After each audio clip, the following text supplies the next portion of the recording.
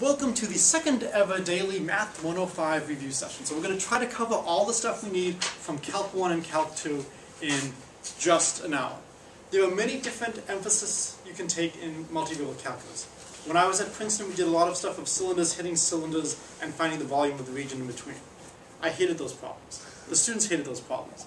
But the students liked their friends to suffer the next year, so those problems kept being assigned. I made the pledge that I would never do this to my students.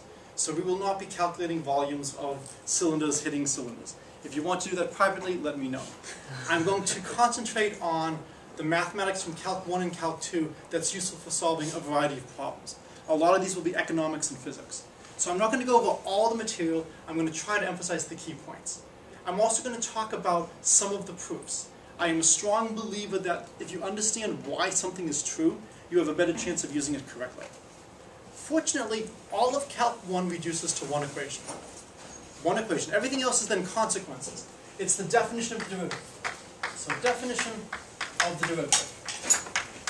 You have some function f, then the derivative f prime of x is the limit, as h tends to 0, of f of x plus h minus f of x over h. So there's a bunch of questions you should ask when you see something like this. The first is, for which functions does this limit exist? The next is, do I always have to go back to this limit definition, or are there shortcut ways to calculate the derivative? If I have combinations of functions, is there a nice way to get derivatives from combinations? So we'll talk a little bit about all that. The other thing is, I have two little kids. I like to tell stories to them all the time. You should like to hear stories as well. Whenever you see a function, make up a story. It should represent something. So f might be your temperature at some point x. In Calc 1, you live on a line. Right? Well, this is now multivariable calculus. X could be a vector. We could have some point on the Earth's surface. And f could represent the temperature. The most common example in Calc 1 is you are in a car driving from point A to point B for some reason. And so f will represent the location or the distance of the car at time x. And you want to know, as time passes, what's your instantaneous speed. So cars do not have a system that is able to calculate the speed at a given instant. They have a way, though, to approximate it. What they can do is they can look and see how many revolutions the wheels make in a small amount of time. The circumference of the wheel is not changing, so if you know how many revolutions the wheel has done, you know how far the car has traveled, you know the amount of elapsed time, so you can calculate the average speed. If you calculate the average speed in a small window, that is a really good approximation to the instantaneous speed. So again, if you're driving from Boston to Philadelphia, the average speed for the trip will not be a really good indication of how fast you're traveling in Connecticut. You may be hitting traffic that moment in Connecticut, you may be hitting traffic when you get to New York City. The smaller the region, the better it will be. One of the things we'll see later today is this local approximation. Looking at a function in a small neighborhood, we can replace a complicated function with a straight line. So typically, you have a picture that looks something like this. Here's time x, here's time x plus h. And if I draw the line connecting them, the slope of this line is this quantity here. And what we're really using is that x plus h minus x happens to be the same as h. So this is traveled distance or elapsed distance over elapsed time. This is the average speed from x to x plus h. As h gets smaller and smaller and smaller, this becomes a better and better approximation, and in the limit, you get the tangent line. Okay, and then that's what we mean by the derivative. Okay, so now that we have the definition of the derivative, the question is, can we compute it? And so the first thing is, you take some simple functions. Let's take f of x is x squared. I often like to just compute all the pieces I need first. And so what I'm going to show you right now is one of the most common mistakes people make when they do derivatives. Is if I want f of x plus h, this is not the same as f of x plus h. The rule is f of input is input squared. And so here, it shouldn't be f of x plus h, but rather my rule is take the input and square it. This is x plus h squared, or x squared plus 2xh plus h squared. And now I substitute into my definition of the derivative, and I get f prime of x is the limit, as h tends to 0, of x squared plus 2xh plus h squared minus x squared over h. Alright, the first thing we notice is we can cancel the x squares. And so we have the limit as h tends to 0 of 2xh plus h squared over h. I can cancel an h because each term here has an h. This is the limit as h goes to 0 of 2x plus h. This is the same as the limit as h goes to 0 of 2x plus the limit as h goes to 0 of h. And what you'll find is all the different rules you have for limits of sums, products of sums, these translate into help in calculus. So we have two limits to calculate. So this one is basically clear from reading it. The limit as h goes to 0 of h is 0. That's just what you get when you say it out loud. The first one actually has a history of causing problems for calculus students. As h goes to 0, what does 2x go to? 2x. As h goes to 5, what does 2x go to?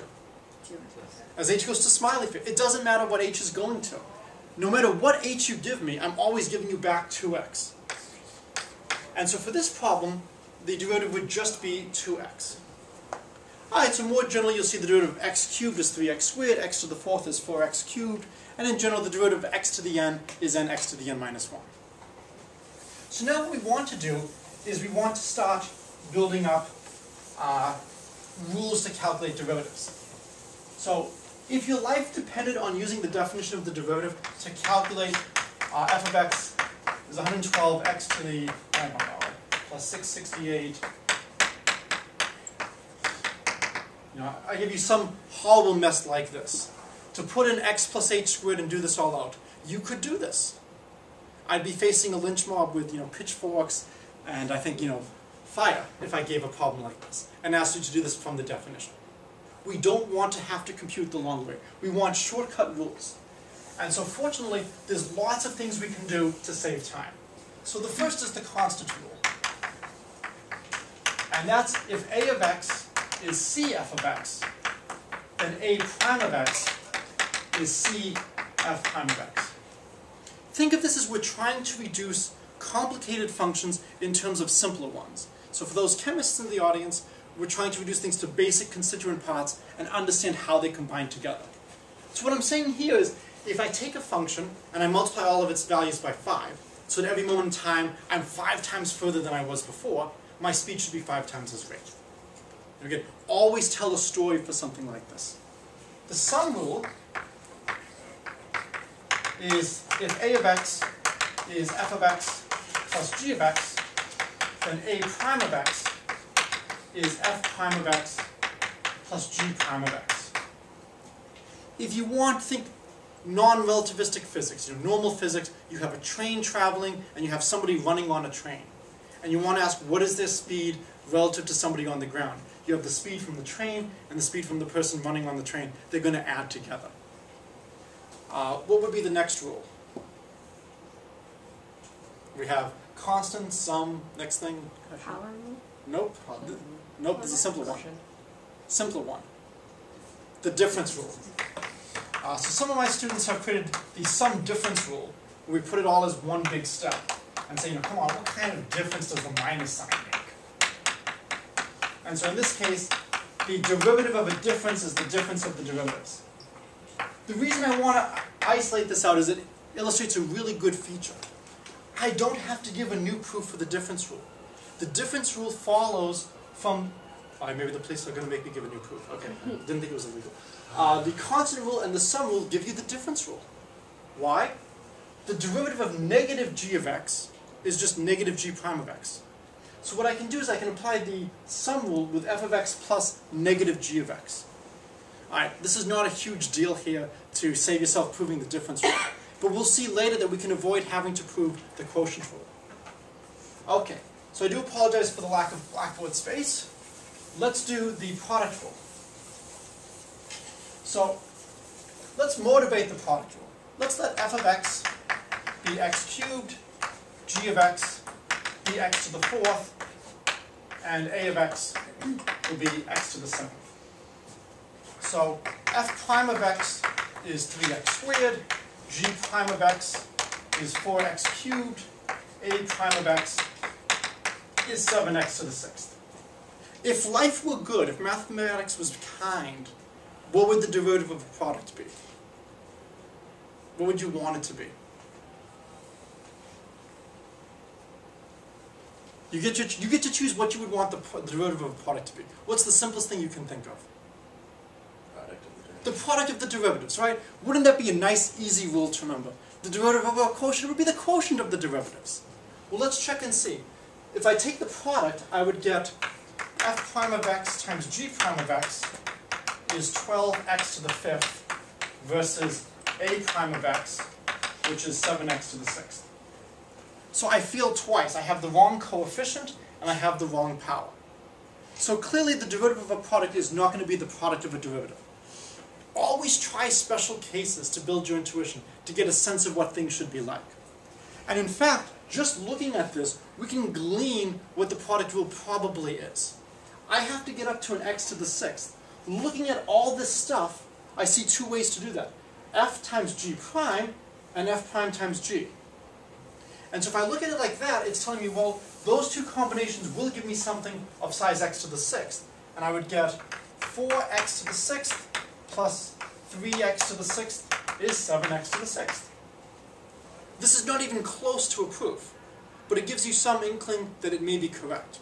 And so again, I'm a big fan of trying to build up intuition, especially as you start to see more and more complicated formulas. So this leads us to the product rule. And I'll actually prove the product rule in a few minutes. So we have the product rule is if a of x is f of x, g of x, a prime of x is f prime of x, g of x, oh I forgot my line, plus f of x, g prime of x. Okay, the next one I want to do is the inverse rule. Or sometimes it's called maybe the reciprocal rule, might be better. I don't care about you memorizing the names of these things. If a of x is 1 over f of x, then a prime of x is negative f prime of x over f of x squared. This is actually a specific instance of the power rule, which somebody had mentioned a few minutes ago. If a of x is f of x to the n, a prime of x is n f of x to the n minus 1 f prime of x. And this is just the special case when n equals negative 1. Alright, and the last that we'll do in the first part is the quotient rule. This is the most hated of the rules. A of x is f of x over g of x.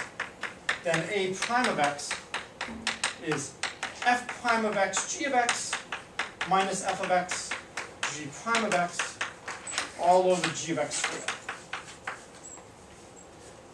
So if you don't agree that this is the worst of the rules, simulator. Right? This has every feature that could cause trouble. You have to remember which function goes in the denominator, f or g. You have to remember which one gets the minus sign. Is it the f prime term or the g prime term? If you have something like this and you're not sure which way it goes, take a special example.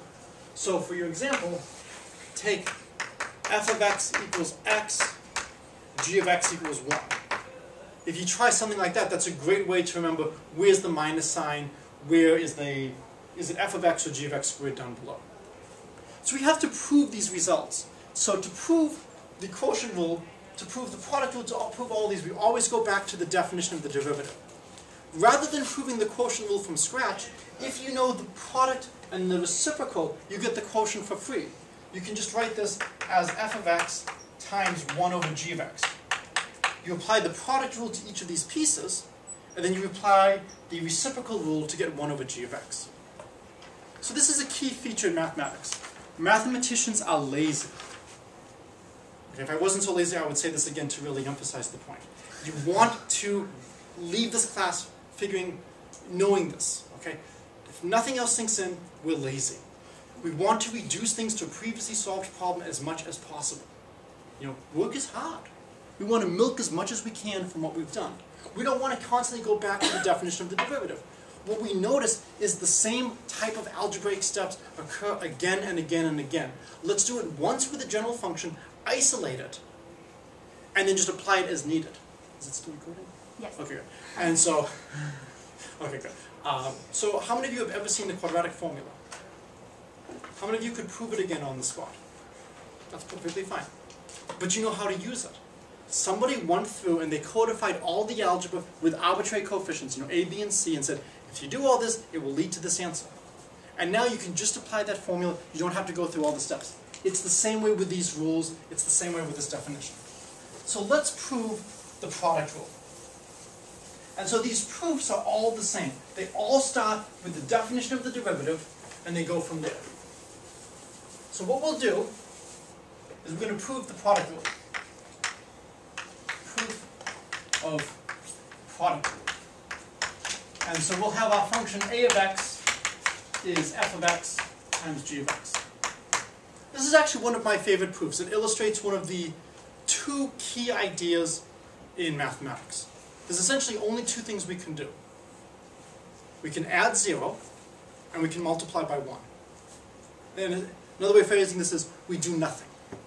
We basically take something, we manipulate it by doing nothing, but in a legal way, and at the end of the day, we've written our answer in a more useful format. Okay? The proof of the chain rule requires multiplying by 1. We'll talk about that later in the semester. It takes a couple of years in grad school before you become truly proficient in doing nothing, but I have learned how to do nothing quite well. So now, here's the proof.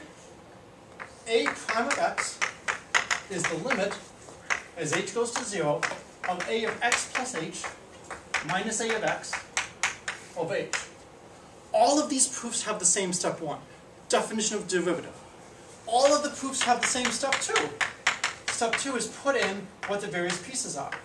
So this is f of x plus h, g of x plus h, minus f of x, g of x, over h. And knowing the punchline, I'm deliberately leaving a lot of space in between. Why am I doing this? I know what's going to happen next.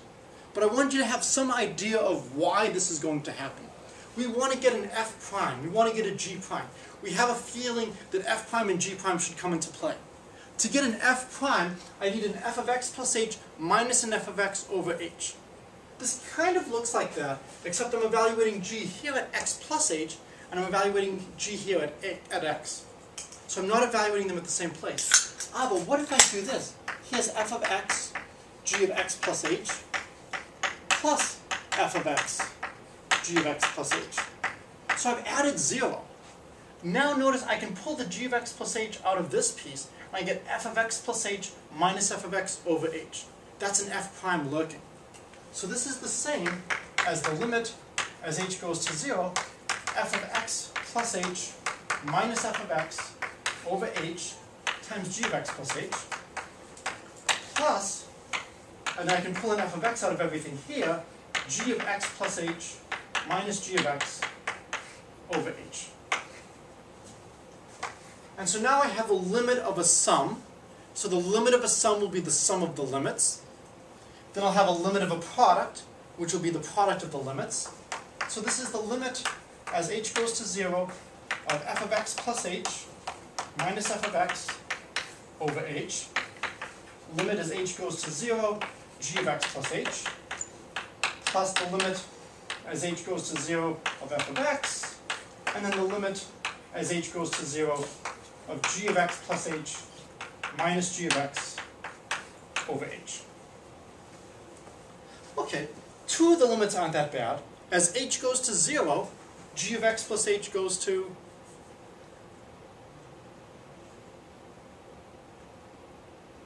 so I'm evaluating g at points closer and closer to x. In the limit, this piece here is just going to be g of x. This piece here is particularly nice. No matter what h is, I always get f of x. Okay. And then this piece here, this is just the definition of g prime. G of x plus h minus g of x over h. So this piece here is just g prime of x. And then similarly, this piece here is just f prime. And so that's the proof of the product rule. And so we put a little filled-in box to just indicate we've reached the end of a proof. Okay, so the key step was, this clever addition of 0. And how do we know to add 0 like this? Again, it's not nearly as bad to follow a proof as it is to come up with a proof yourself, to think, who would have thought to look like this? Well, we tested some things. We looked at, x cubed times x to the 4th, and that gave us some intuition as to what to expect the answer to be. So we wanted to search for an f prime and a g prime, and that led us to doing algebra like this. Okay, there's one more rule. It's easier to state than the quotient rule, but it causes more trouble. It's the chain rule. The chain rule is one of the most powerful ones. It allows you to have complicated functions depending on complicated functions. The proof is a bit more involved, and so for now I'm going to skip the proof. So the chain rule. If a of x is f of g of x, then a prime of x, a prime of x is f prime at g of x times g prime of x. The most important thing to remember is there is a g prime here. That's forgotten very often. The other thing that's frequently forgotten is that there's a g of x here. So let me give you an example to illustrate how there has to be a g of x here. Let's let g of x be x squared. Let's let f of x be the square root of x. Does it make sense to talk about f of g of x? So what kind of inputs do I need to put in for f of x? What do I have to avoid? Negative numbers. Well, g of x is never going to be negative. So it's always going to be well defined to talk about f of g of x. This function a will make sense. I can write this if I want as x to the half. F prime of x is going to be 1/2 x to the negative 1/2, or 1/2 1 over square root of x. G of negative 1 is 1. What is f prime of negative 1? So what happens if I try to put in negative 1 for f prime? I'll get 1/2 1 over the square root of negative 1. This is not a nice real number. So the domain of the function f requires the input to be non-negative. I'm now trying to evaluate f prime at a place where the input is negative. But if I try to evaluate f prime at g of negative 1, then that's f prime at 1, and that's okay. That's 1/2 1 over the square root of 1. So again, the most important thing is to remember where you're evaluating this. If f is being evaluated at g of x, it makes sense that f prime should also be evaluated at g of x. The other thing is, why is there a g prime of x at the end? So it's always good to try to get some motivation. Let's let a of x equal x to the n. What's the derivative of a of x?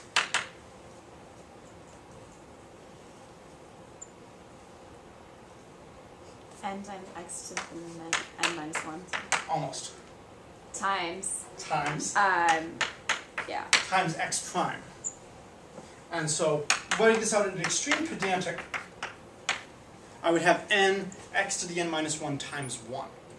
Now, I can drop multiplying by 1 without changing the value. That's not going to make any difference. But what's really going on, there really is this times 1. And when we talk about the proof of the chain rule later, we'll get into more detail on this. Okay? So any questions right now on the basics of the rules of derivatives? Alright, so unlike many of your other math professors, I will let you in on a little secret. There's a huge difference between 103, 104, and the real world. No matter how evil I may be, and you can talk to some of my students about exactly how evil that is, I cannot give you a function to differentiate that you can't do.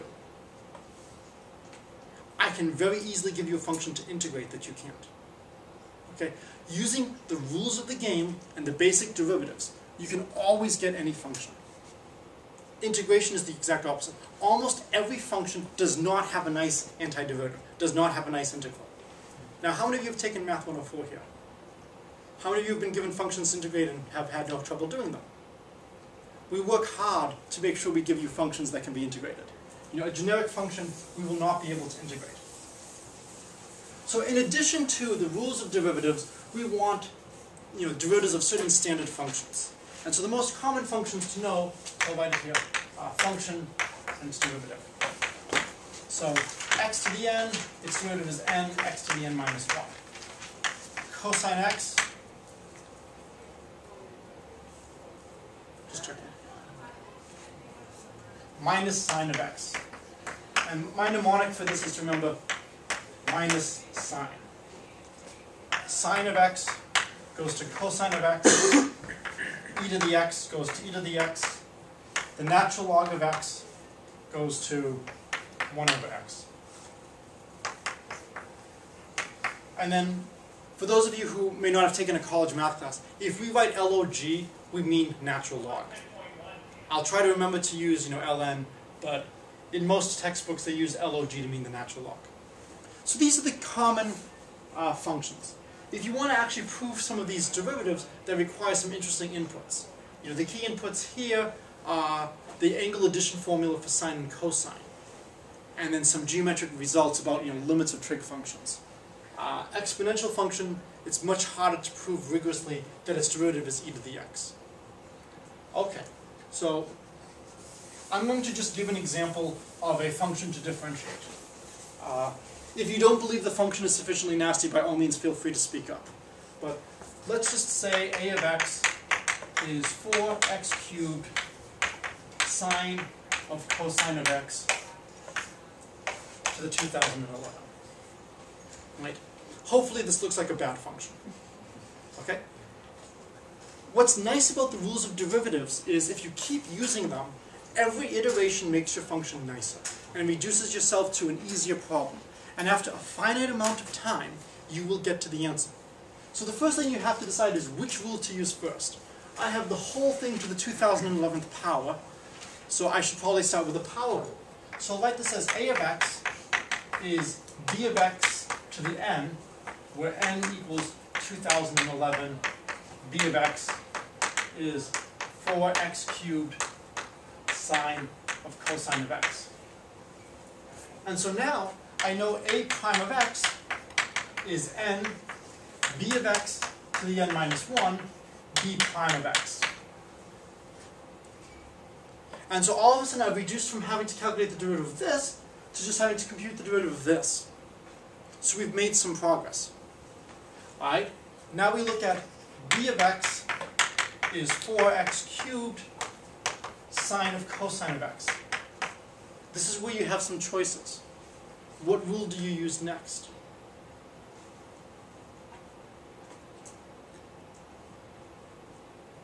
Two natural answers. Product, and what else could you use? Can't use chain.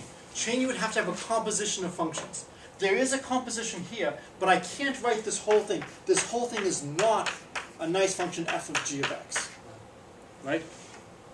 I can't use the chain rule here. I could use the product rule, or I could also use the constant rule with the 4. I think it's a little bit faster to just use the product rule. And so if I want to use the product rule, I then have to write this as c of x times d of x. Okay.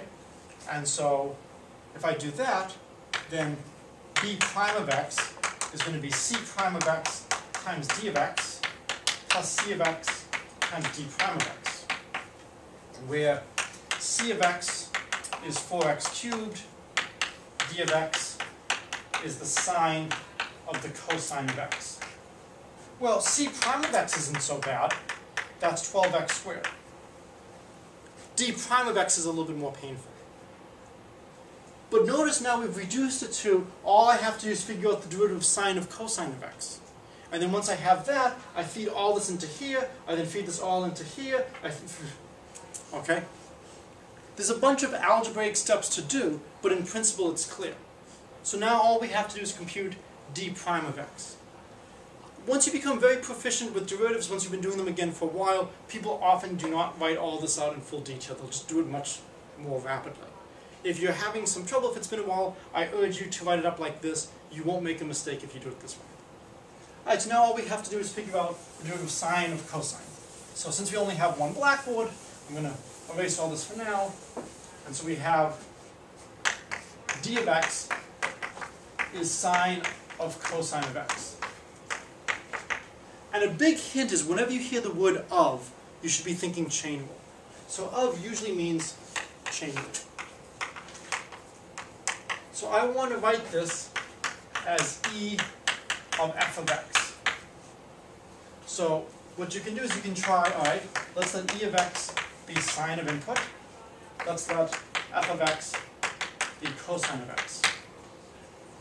And if I do that, I can always check, is e of f of x my function? Yes. So there are several things in this class where there is no excuse for getting a wrong answer, because you can always check. There's no excuse for having the wrong e and f, because you can check and see if your answer is right. Is e of f of x this? There is an excuse for not knowing what e and f should be. But you should be able to tell if your answer is right because you can check. It's very nice to have a subject where you can check answers. So now we have e prime of x, the root of sine is just cosine of x. F prime of x is negative sine of x. But we don't want e prime of x. We want e prime at f of x. So that's going to be cosine of cosine of x. And then our answer is just d prime of x is e prime at f of x times f prime of x. And so now we just feed all this stuff in here. We now have d prime. Now that we have d prime, we just run up the chain. Any questions on taking derivatives like this? Okay, I realize this is quite fast, but okay. So we can now take derivatives of anything. So I'm going to take a quick digression to integrals, and then that will end the first unit of the review. Do you want me to stop the recording? No, I'll finish this and then we'll. Okay. Okay. 31 minutes. Yep, I know. So let's do quickly integrals. So basically, you take every differentiation result and you flip it over, and that will give you an antiderivative. So if the derivative of x squared is 2x, then the antiderivative of 2x is x squared. Or better yet, x squared plus c. So now you have to worry about, do we have multiple answers? Is there more than one answer? Sadly, yes. Fortunately, the answers have to differ by a constant. So if f prime of x equals g prime of x, then f of x equals g of x plus some constant c. And the reason this is true is think of the story. Imagine you have two people who are always traveling at the same speed, so that's direction and magnitude. So if they're always traveling at the same speed, the distance between them can't be changing. So this is representing the speed, this would be the distance. Okay, so when I write down antiderivatives, my antiderivatives are going to be unique up to a constant. Okay, so the formulas you get is the antiderivative of x to the n is just going to be x to the n plus 1 over n plus 1 plus c if n is not equal to negative 1, and the natural log of x if n equals negative 1. The antiderivative of cosine of x, the x of what function has derivative cosine? That should just be sine of x. What function has derivative sine of x? That should just be minus cosine of x plus c. And what function has derivative e to the x? That's just e to the x plus c. So these are the basic rules for antiderivatives. These are our key functions. The problem is the rules to combine these functions to calculate antiderivatives are not as nice as the rules to take derivatives. So for instance, does anybody know what function has derivative natural log of x?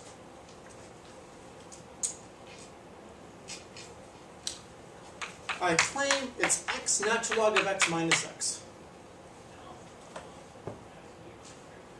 How many people believe me?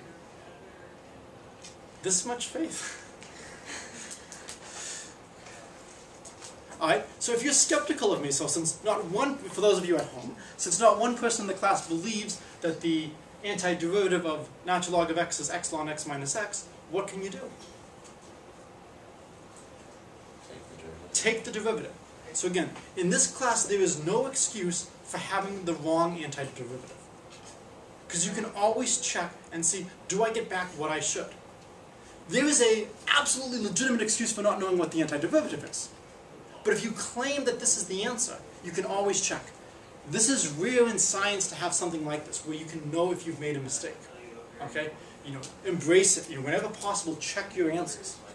If I were to change this a little bit, it would be very hard. For instance, there is no nice antiderivative for the function e to the x squared, or e to the negative x squared. Nothing. We have no nice expression. So in general, antiderivatives are much harder. So that completes the first unit. Okay? Any questions on antiderivatives?